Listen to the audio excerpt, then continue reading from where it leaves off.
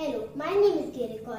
I'm from grade 2A and today I will present to you my InnoFest project, Preparing Buildings for Earthquakes. Firstly, let me share with you some facts and statistics.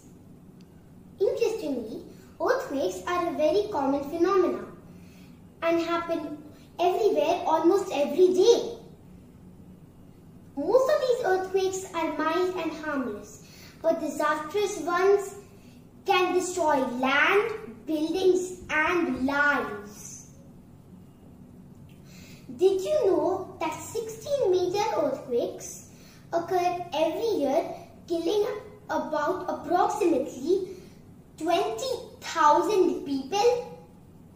How do we save our building from this natural hazard? Let me now present to you my InnoFest model, Preparing Buildings for Earthquakes.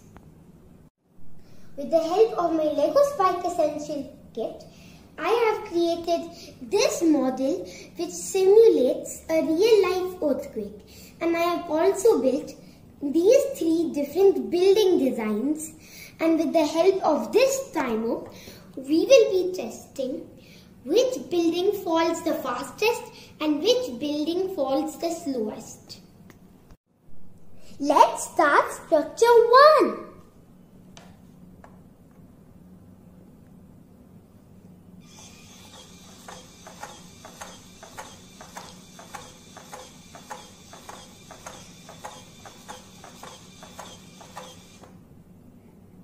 As you can see, this structure stays for the whole 10 seconds because this structure resists better because of its strong and simple base. Now let's test structure 2.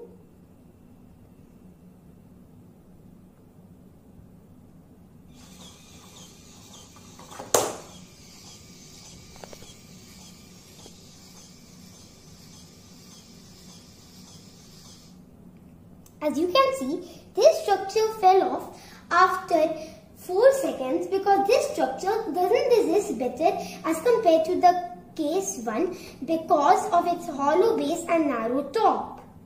Now let's test structure 3.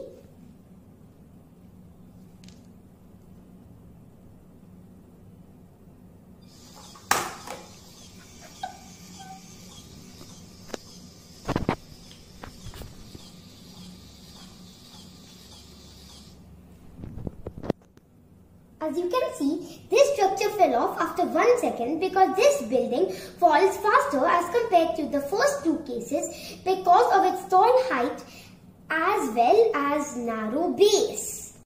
From conducting this experiment, we now know that a structure which is short and has a strong and simple base resists better in earthquake versus structures which are tall and have narrow or hollow bases.